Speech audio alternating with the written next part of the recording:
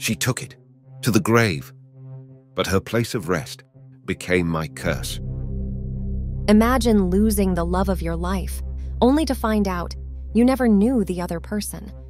Double gut punch, with no one left to rage at, but you're left alone to pick up the pieces. The following story will crush your soul. You have been warned.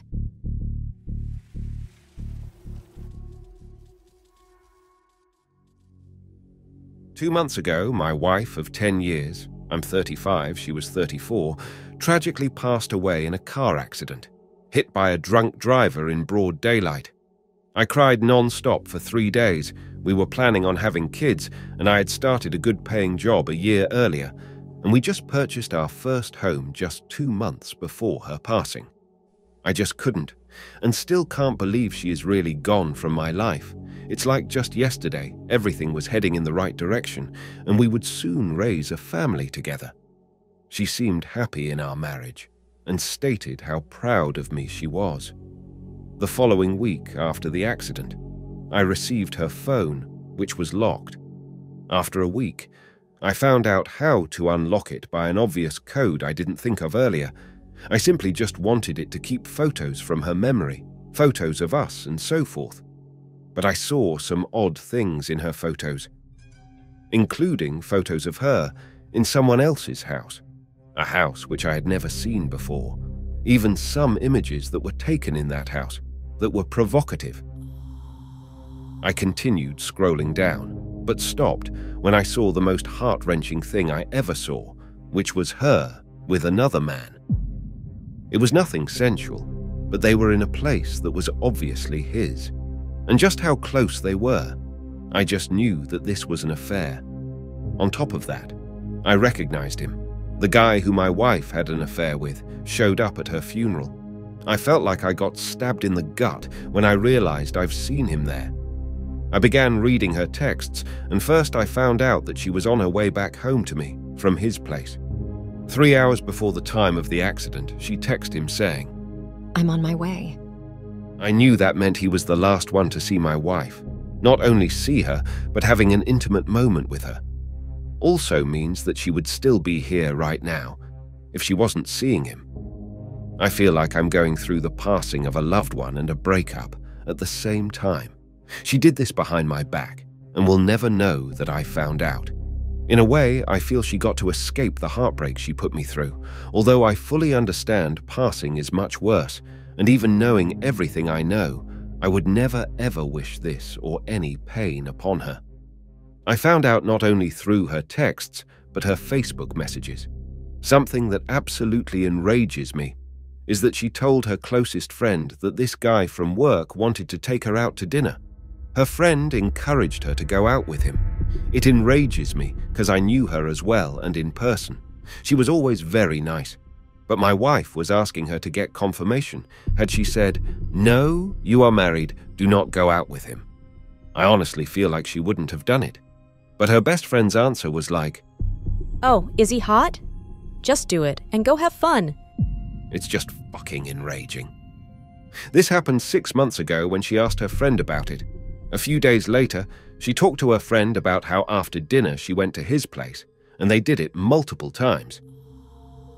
When I read that, I got physically sick. I honestly started going through a breakdown, vomiting in the toilet, then crying on the bathroom floor. I just can't imagine that this stuff actually happened, but it did. How could she do this? But as the days passed and the initial shock began to slow down, I started piecing things together. At the funeral, I noticed something a little unusual, which was this best friend of hers talking to one of her co-workers. She was a friend of my wife from high school, and there was no reason she should have known any of my wife's co-workers. But she was in fact talking to the co-worker, who my wife had the affair with. When she saw me looking over to her, she came and talked to me, even gave me a hug. The guy who my wife was having an affair with came with her and shook my hand. Something about that just makes me feel sick, like I was being humiliated in a moment of grief. There they were, him and her best friend, who knew about her affair. I couldn't help but wonder, Did her co-workers also know? It's been a month and I feel no closer to breaking away from the heartbreak. I miss her. I want her to be alive. If she was, I would probably even want to fix our marriage. But she's not here anymore. I still couldn't bring myself to read all of her text messages with him. There is hundreds and some are explicit. My blood boils and my heart aches when I open their texts. Every time I get hit with anxiety and an adrenaline rush, palms get sweaty, and my hands tremble to the point they shake. But I feel it's important I know everything. It just breaks my heart this guy did things with my wife she wouldn't do for me. The thing that blows my mind the most is that there were no warning signs at all, not even one. Our marriage was good. She never did anything suspicious. Our bedroom life went on as normal, just zero warning signs about it, other than the fact she started wearing a little more makeup than usual. Then I blame myself for not catching on. Maybe this all could have been prevented. Maybe I should have done this or that. I am broken and don't see myself ever being happy again.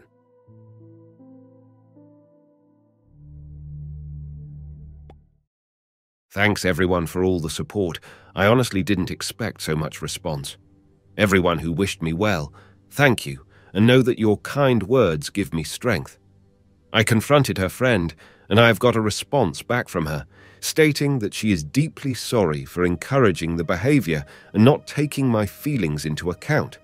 She never wanted me hurt, and yada yada. Honestly, I don't feel any relief from her apologies. About the phone, I can't bring myself to destroy all the truth. I feel like I must read through the entirety of my wife's texts with this man, or I will forever go crazy wondering what did and didn't occur, how often, and maybe get some answers on if they were lovers, or was it just lust, or what did she plan on doing?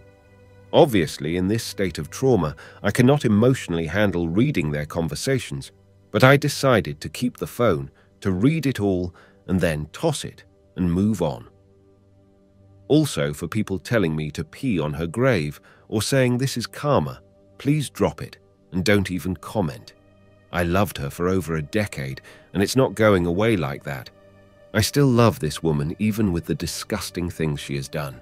She was still my wife, a daughter, and an aunt. She didn't deserve to get hit by some drunk driver and suffer with bleeding in her brain that ultimately caused her passing. Please go away. I do not need this, and I am not a sick-minded enough man to have those thoughts. For everyone else, thank you so much. My God, I'm so incredibly sorry for you that I have no words. I can't even begin to imagine what you're going through. That's a lot of conflicting emotion. I know this is the standard Reddit response, but I very highly recommend seeking out therapy. You need support in this. I'm so sorry for your loss. Thank you. I have already done so, and I'm going to be speaking with a psychologist. I lost a boyfriend to self-deletion and found out at his funeral that he had cheated on me. I went through waves of sadness and anger, sometimes at the same time and sometimes independently. It cut me in a way that was indescribable. You are not alone in this. There have been discussions on which would be worse, partner that passes away versus partner cheats. This must be hell on earth for you. I am so sorry. I don't understand how her best friend and this guy had the guts to come to you during the funeral. Some people have no morals. Even if they thought you did not know, what they did is just wrong. Is her affair partner married? When are you going to tell the friend that you found out, and that you know she encouraged her to do it? No, he isn't married. Appears that he was and is still single. I already told her. She first told me she was very sorry to hear that she did that, but that I shouldn't tarnish her reputation by telling people. I said I'm only telling you because I know you encouraged her, and she hasn't replied to that. But it's only been a day. I'm not sure anyone would know how to respond. It's not tarnishing her reputation if she actually did it. You are just being accurate. Have you set up an appointment with a grief counselor? Yes, I do. I have an appointment in 1 month from now. Not tarnishing her reputation. It's the truth for real. You won't be tarnishing anything. Friends, family, co-workers, everyone, mate. Take screenshots of all the proof you have and log into her social media to post it to the world. Send everything to the affair partner's job and make sure they know her faith fell upon her after seeing him. Make sure to put all the blame on him. Same with the girl who encouraged her. Make sure your wife's family sees her as a traitor. Make sure all her friends know that if she hadn't encouraged your wife to cheat, she might still be alive. During this global shutdown, you have a lot of time to spare. Make sure to nuke their lives the same way they ruined yours. But do it smart. Gather all the proof and only use the truth, and blast it all at once in a way they have no chances of covering up. But hey, I'm a stranger. I'm not advocating for you to do anything against the law. I just feel extremely angry at the idea she could still be alive if she didn't cheat. Trust me, the people around you will all be on your side if they find out the truth. Right now, the other man is probably breathing a sigh of relief, because she is gone and he believes all the evidence and risk of exposure is too. I would turn his world upside down and burn it to the ground. He was your wife's co-worker, so expose this disgusting behavior to his employer and HR department. Expose the truth of the affair to all family and friends, if you are willing to endure what follows. You have the proof. Take screenshots and use it to silence those who would attack you. She shouldn't be remembered as a loyal wife. She passed on the way from seeing her affair partner after they had their secret encounter. Who knows how far your wife would have gone with this other man had she lived. She could have had this other man's child and tried to pass it off as yours. You lost your wife long before she was gone. She gave you and the marriage up as soon as she decided to let this co-worker into her personal life and, well, you can fill the rest in. You can still have a life and start a family with someone else. Make a post on socials in her memory by exposing the lie and post the proof. Set yourself free. Wow, this is horrible. I'm so glad you confronted the friend. She needed to hear what you had to say. Your wife might have gone ahead and cheated regardless of her encouragement. You can't say either way, but her friend could have done the right thing, and who knows what would have happened if she had. Would your wife be alive today? You can't know that, but what you do know is that obviously she's no friend of yours. You can't rage against the heavens on this one. It is a complete waste of time and a very unproductive way of expatiating your anger against your wife's decision. You loved, still love, the woman who was alive. Not this version. I totally would pursue at least a discussion with the affair partner at least one time. You may not like this man, you certainly owe him nothing. However, he very well might have been the last person on the planet to see your wife alive. I would want to know what he had to say, how he could have justified his actions, and what he felt about your wife. Was she just lust to this guy? Was that all there was to it? I almost hope not. It's a terrible reason to die for. Obviously, therapy is a right choice. If I were you, I would want to write this down. And I mean all of it. How you felt about your wife, what you built together, your plans, the grief, the anguish, the double anguish of finding out about adultery.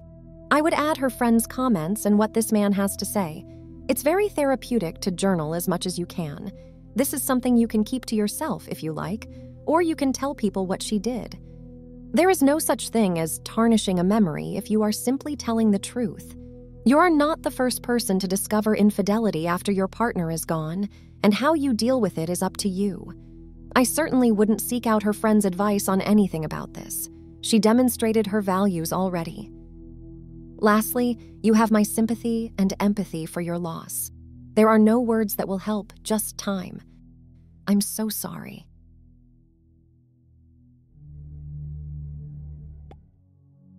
Hello all. I love everyone in this sub. You guys have shown me so much support regarding what I've been dealing with. I can't say anything has gotten better, especially during this time where we need to stay at home and I'm stuck not working now. Just too much time. Anyway, people mentioned getting in touch with my wife's company's HR about her co-worker whom she was having an affair with. I have done this and I asked about it, and they said there was no policy against co-workers getting romantically involved as long as it is off work.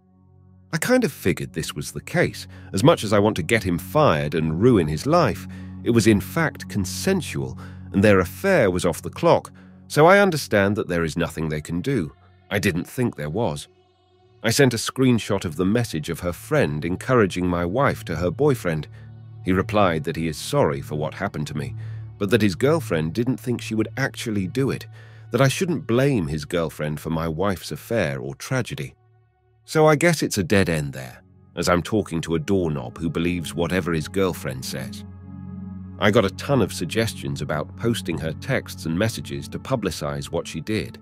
I am not going to do this. I really don't understand the point of doing it. She is gone and has no consequences left to suffer. No justice will be served. She is gone. I will only be making this more difficult for her family. Besides, it's not really anyone else's business, even if she was alive. So I decided to go through all her texts between him and her other friends. I was going to wait longer before looking, but I just couldn't sleep.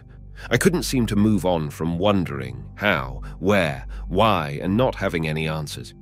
Her entire conversation with him was still there, from their first and last texts. Little bit of good news is that she expressed guilt about the affair. Also, after meeting him the second time to do it, she expressed guilt again, and she told him that she can't continue seeing him. But of course, it would continue. Their conversations would range from her being very close to him, sending heart-filled messages, to next time totally ignoring him. But she would sometimes apologize for ignoring him, which obviously angered me. Then, the bad news. She appears to have been much more intimately exploratory with him. She also smoked weed with him, which I never seen her do. I found she let him in not only the natural way, but the other one too, if you know what I mean. Even more than once. Yet it's something she never let me do. She also had him sleep in our bed, on the night I went to visit my brother. Also, she did things to him while he drove to get lunch on their lunch break. She talked about it like it was funny. This isn't something I was ready for. I began shaking and puking. It gave me a severe anxiety attack, and I resorted to drinking last night because it was just too much. I feel like he took her from me, like he destroyed her because she would be alive if it wasn't for him. I've been obsessed with the dates on their messages about when they would meet. I'd go back to my social media and camera album to see what day that was. I was heartbroken when I saw they met on our anniversary, where I took her to dinner to the first place we went on a date. I remembered that day as a great night with her. It was romantic, and we were both so happy and close. I felt like got hit in the gut, knowing she was in bed with another man just hours before our date. Makes me sick, and I don't see how I can get over this. My mind is still numb after what I read last night. I just can't believe that actually happened. I honestly wish I never discovered this. I'd much rather have left her phone alone. I'd rather have remembered something I never knew, a lie compared to how I feel now. But now that I know, I need to let go of all the love I have for her. I'm mourning her passing, and I miss her so much, but it's time I need to realize she isn't who I thought she was. I have read everything there is to know, and at least I don't think I can hurt any more than I'm hurting now. Here is to hopefully healing. I have a talk with a psychologist in about a month, but if I feel any worse, I will go to the hospital. Because I'm close to having bad thoughts and feeling worse. But I know it's an illogical feeling. I must go on. Thank you all. If you haven't done so already, throw the phone away. Stop torturing yourself. Listen to that advice, OP. What do they call it? Shopping for pain. OP, you've read all there is to read on it. You've seen to the bottom of the abyss, and now it's time to stop rubbing salt in your own wounds. You'll feel better when you throw the phone away. It's symbolically important as well as practically important. On the anniversary is just cruel, absolutely disgusting to the core. I cannot even begin to imagine how you must have felt after discovering the betrayal. Too heavy a burden to carry. I understand your desire to read everything and know everything, but that honestly has just made it so much worse. If you've ever been cheated on, I have, there is a strange temptation to picture them in your head as it drives you insane. It takes restraint and self-awareness to block the thoughts, which then speeds up the healing process and helps you move on. As a younger man, I would have done the same as him, but now I believe I would try to avoid the nitty-gritty and accept the bare minimum. I think he was searching for any inkling during their affair. that his wife loved him. He sounded relieved that she was a little guilty in all of it, but he definitely is a better person than me. I would have put everyone on blast. The wife, but also the best friend and coworker. Everyone would have known the type of people they actually were. Her end was a sad situation, but that doesn't exempt anyone from the pain he's going through right now and taking away OP's primary outlet. He listened to the terrible advice of her best friend to keep it quiet. Does she not realize that is a pathway to more harm to him? Even more than she already has? I really hate her, and I don't even know her. I hope everyone she trusts is lying to her, as she is a tremendously awful person. Man, this is the first time I've read someone else's story and feel physically ill, even close to bursting to tears. Can't even imagine how much it hurts to you to just read messages one after the other, like they never end. The thought of anyone experiencing this has sent me into a near panic attack. I pray it isn't real. Don't hold a grudge towards anyone, OP. I hope you find peace. Same here. This one made me physically ill. I believe it is because there is really no resolution. The one person whose fault it is was probably high when they were hit. There's no rest of the story for her. Who was on her mind at the end before slipping into blackness? Was she sorry? We will never know. The phone may give motivations, but nope. What I would do is take those texts about weed and let the HR department know, since they are probably aiming for a sober workplace. The friend and her boyfriend have no conscience. Didn't think she'd do it? That was a cop-out answer. Maybe the only answers would come from the affair partner and letting him know you have all the proof and need answers. Men who chase other men's wives are scumbags to begin with, so that also might cause more pain. Your call. Yeah, this one hurts even more than normal. The really nuclear thing for me is doing things for the affair partner that she wouldn't do to or for OP. They say that sometimes a spouse can't do this for her husband because of embarrassment. I feel the cheaters want to please their affair partner and they will do anything for them, which makes it a total deal breaker. I've always believed that you should give your best to your spouse emotionally and physically. She obviously gave her best to her affair partner. She didn't require commitment. She didn't require her affair partner to help pay her bills. She didn't require her affair partner to make vows to her. Everything that she required of her spouse was not required of her affair partner, and yet she gave her best of her body to her affair partner. Holy cow, that poor man. How do these types of people live with themselves? The audacity of that affair partner to shake OP's hand at his wife's funeral. I sincerely and absolutely hope that the bad friend cheats on the boyfriend who brushed OP off like it was nothing. And I hope it hurts like the worst hell, and that he remembers how nonchalant he was about his disgusting girlfriend encouraging a married woman to cheat and continue to cheat. Someone asked what the boyfriend should have done. Well, take it seriously for one. If the friend is that willing and eager to encourage cheating, then she's that much more likely to cheat. Even if OP was a bad husband and the wife was unhappy, that doesn't mean the friend should encourage cheating. In that situation, she should tell her to leave. What bothers me is that he seemed, granted we only have OP's side, like he just didn't care that his girlfriend was at least slightly culpable for the affair. He didn't want to understand how she was at least slightly at fault here. It was still the wife's choice at the end of the day, but clearly her friend was a big influence. I hope he discovers that he should have taken OP more seriously. I'd totally be going scorched earth on everyone involved if it was me. The rage at everything, the loss as well as the infidelity would find an outlet upon their lives and their homes, and God help them. I don't know how this guy's found the inner strength to move on from this. It isn't weakness to refuse revenge. It's just something I couldn't let go. In a way, you are lucky, OP. No divorce, no begging, no assets being divided. You were freed. Doesn't matter if it was by God, karma, or the devil. You are now free. Appreciate what you were given. It doesn't mean enjoying your cheating wife's passing, or being an a-hole. Looking for a non-existent closure isn't going to bring you anywhere. It will help you to take the objective or practical advice. Take care of yourself from now on. Hit the gym hard and let your anger out hard. Get into something like boxing so you can let your inner anger out. OP, listen up. Don't throw your life away for something that you can't control. She messed up.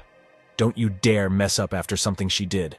Your life is a wonder. You can meet someone wonderful. You deserve it, and you will. If you need help, seek it. You are a wonderful human being. Don't deprive someone else from your light. My heart is with you. Time has a way of healing our most intimate wounds. Keep pressing on. You got this.